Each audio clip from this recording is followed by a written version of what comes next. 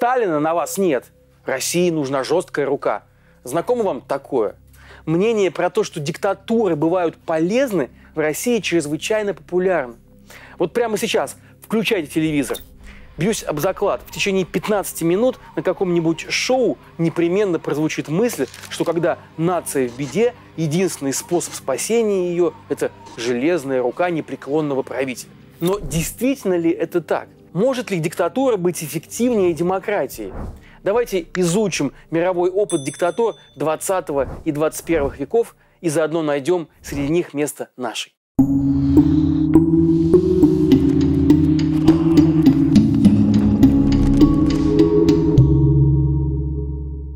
Диктаторы кончают плохо. Еще одно расхожее суждение. Но так ли это? В большинстве случаев да, но не в 100%. Например, правивший в Зимбабве Роберт Мугабе, который не так давно, в начале 2000-х, отбирал собственность у белых граждан своей страны и передавал ее чернокожим. Пиковая инфляция при нем достигала 80 миллиардов %. Я не оговорился. А безработными были 8 человек из 10. В 2017-м, в возрасте 93 лет, он был отстранен от власти военными. Но прежде чем уйти, этот президент одной из самых бедных стран мира выторговал себе ежемесячное пособие в $150 тысяч и еще 5 миллионов единовременно сверху. Не всем так везет. Чаушеску и Муссолини расстреляли, Хусейна повесили, Гитлер успел вовремя покончить жизнь самоубийством. На этом фоне судьба чилийского диктатора Пиночета кажется просто сказкой. После того, как он ушел в отставку, его несколько раз пытались судить, но он умер, так и не дождавшись тюрьмы. Впрочем, и без приговоров и тюрем конец большинства диктаторов нельзя назвать красивым. Правившего Португалией Антониу де Салазара тихо отстранили от власти после того, как он упал с шезлонга и получил обширный инсульт. При этом ему не сказали, что он больше не при делах. И еще 2 года к Салазару приезжали за указаниями министры и ежедневно приносили ему специально отпечатанную для него в единственном экземпляре газету, в которой реальность была такой, чтобы он не нервничал и не расстраивался. Еще одного уже более близкого нам диктатора, Иосифа Сталина, хватил удар, и он почти сутки пролежал на полу в собственной моче.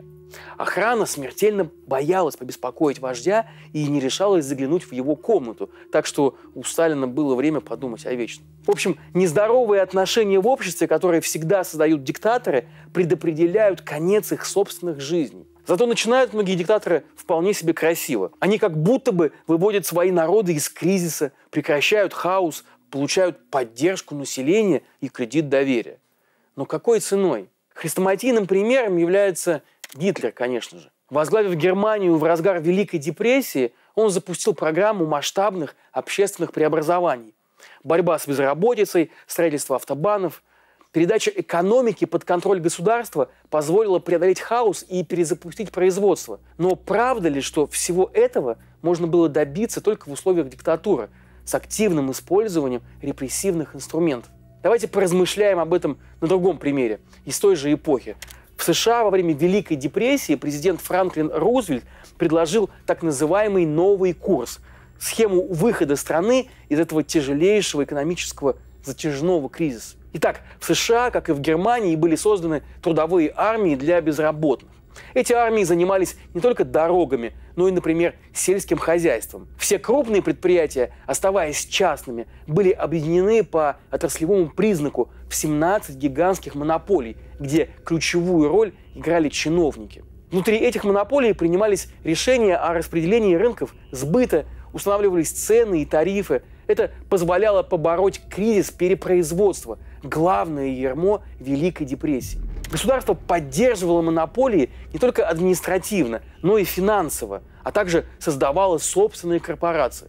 Меры, принятые в США, были очень похожи на меры, принятые в Германии, однако без ставки на жесткое, даже жестокое подавление личных свобод в интересах государства. Гитлер, так же как и Рузвельт, объединил предприятия в монополии под совместным управлением чиновников и бизнесменов. Те, кто не хотел подчиняться новым правилам, могли потерять собственность, которая доставалась государственному концерну Герман Геринг. Так же, как и в США, были существенно увеличены затраты на социальные программы. Принципиальное же отличие состояло в том, что Рузвельт поддерживал профсоюзы. Договоры между ними и хозяевами бизнесов были основой создания монополий. Гитлер, наоборот, независимые профсоюзы уничтожил и создал вместо них фиктивный, фейковый германский трудовой фронт. Этот фронт устраивал для трудящихся экскурсии и другой культурный досуг, но при этом продолжительность рабочего дня выросла, зарплата была фиксированной, а забастовки запрещены.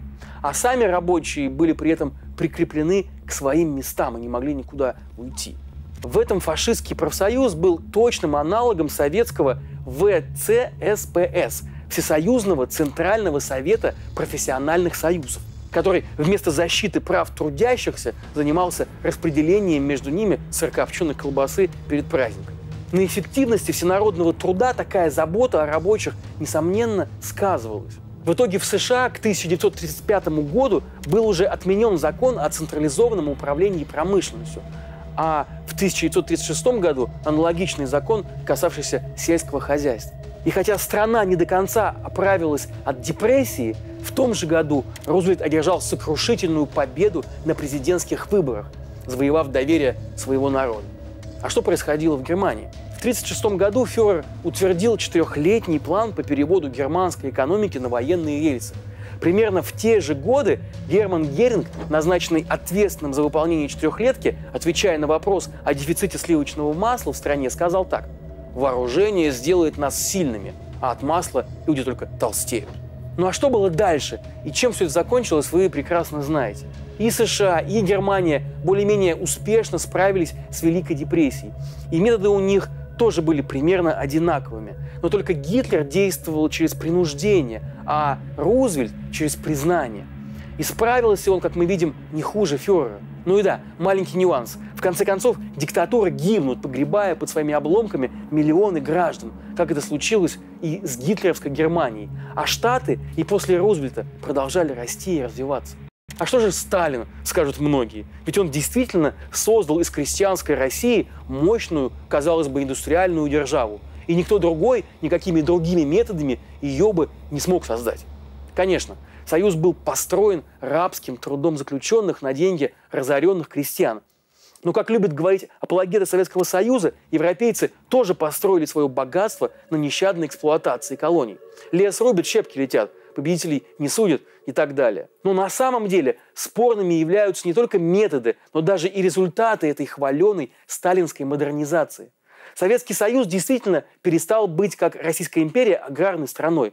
Но если при царе Россия являлась лидером по экспорту зерна, то СССР вплоть до своего конца сам закупал продовольствие за рубежом.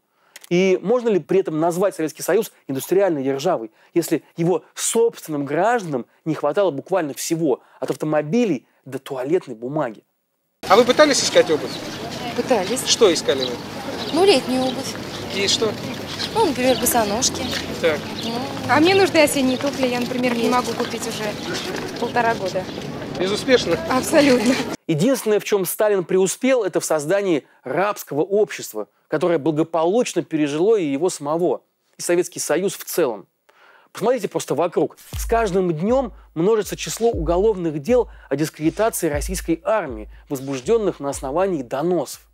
Например, почти год уже за решеткой находится петербургская художница Саша Скочеленко, которая вместо ценников в магазине ставила похожие по виду карточки с информацией об обстрелах театра в Мариуполе.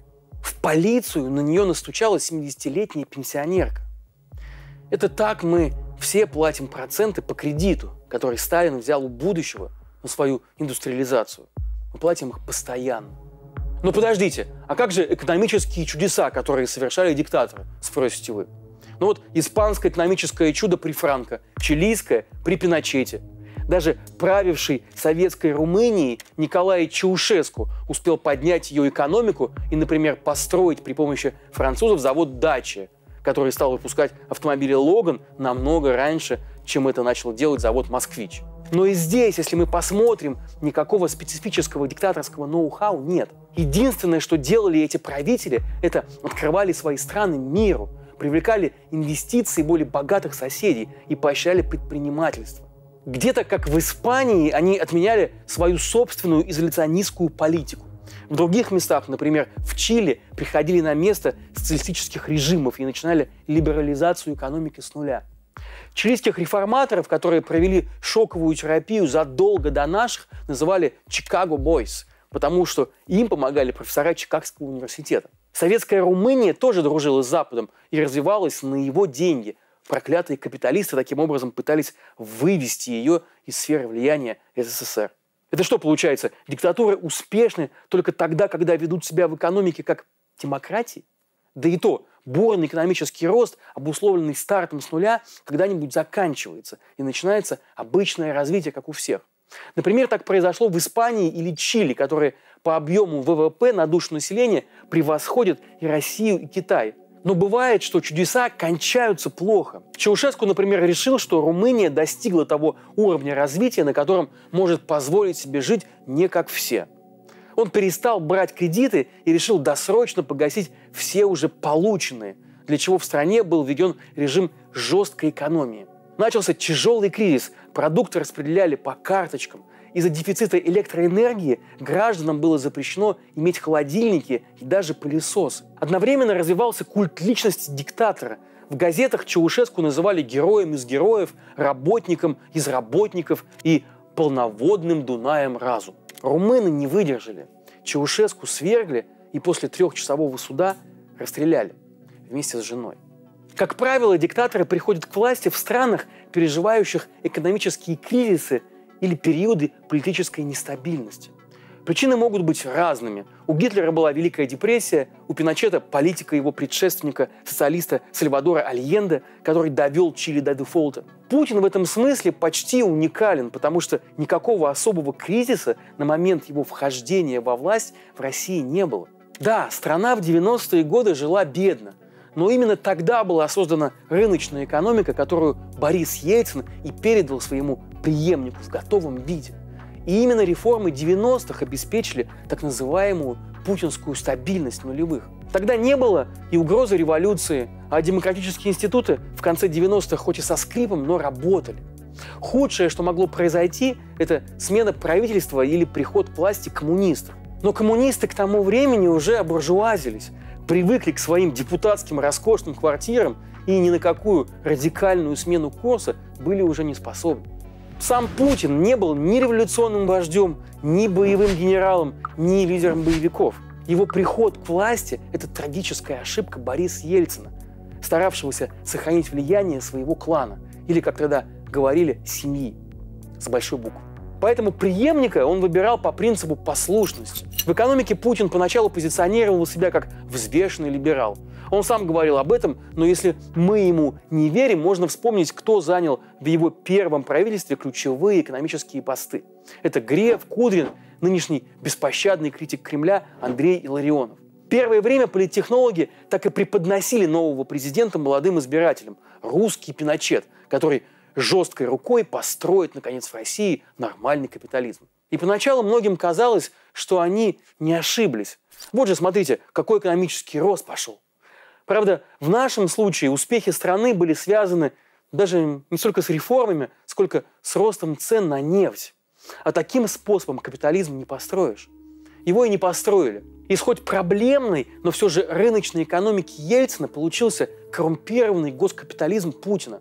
Помните, в первое путинское президентство примером был Михаил Касьянов, которого недоброжелатели еще называли «Миша 2%». Это якобы был стандартный размер отката, который тот брал. В 2021 году, еще до войны, средний размер отката в России оценивался уже в 22%. Где-то в начале своего правления Путин сказал, что если править 8 лет, то можно сойти с ума. И тут он, конечно, был прав. Безумие – это удел многих диктаторов. Антониу Салазар, например, тот самый, который умер, читая отпечатанные для него в единственном экземпляре газеты, очень гордился, что Португалия оставалась единственной колониальной империей. Когда все остальные страны от колоний отказывались, он, наоборот, затеял войну, подавляя освободительные движения в своих заморских территориях. Эта война, подорвавшая экономику Португалии и сжиравшая 40% от бюджета страны, продолжалась до самой его смерти. До того самого момента, пока безумный диктатор не отправился на тот свет, португальцы убивали жителей других территорий просто за то, что те не хотели больше быть частью их империи. Или вот еще один недавний и страшный пример безумного диктатора. Муаммар Каддафи незадолго до собственного низвержения клинически сошел с ума. Да и смерть его была жуткой. Разъяренная толпа достала его, дрожащего от страха, из канализации и в буквальном смысле просто растерзала. Запись многочасового убийства тирана утекла в сеть и, рассказывают, до глубины души потрясла отдельных ныне живущих диктаторов. Согласитесь, на этом фоне вариант быть привлеченным по ордеру, выданному Гаагой, и не смотрится такой уж страшной перспективой. Продолжение следует. Продолжение следует. Это независимые медиа, и нам очень нужна ваша поддержка. То, что вы можете сделать прямо сейчас, это очень просто. Подпишитесь на YouTube-канал «Продолжение следует» и обязательно нажмите на колокольчик. Мы делаем интервью и разборы благодаря вашим донатам на сервисах Patreon и Boosty.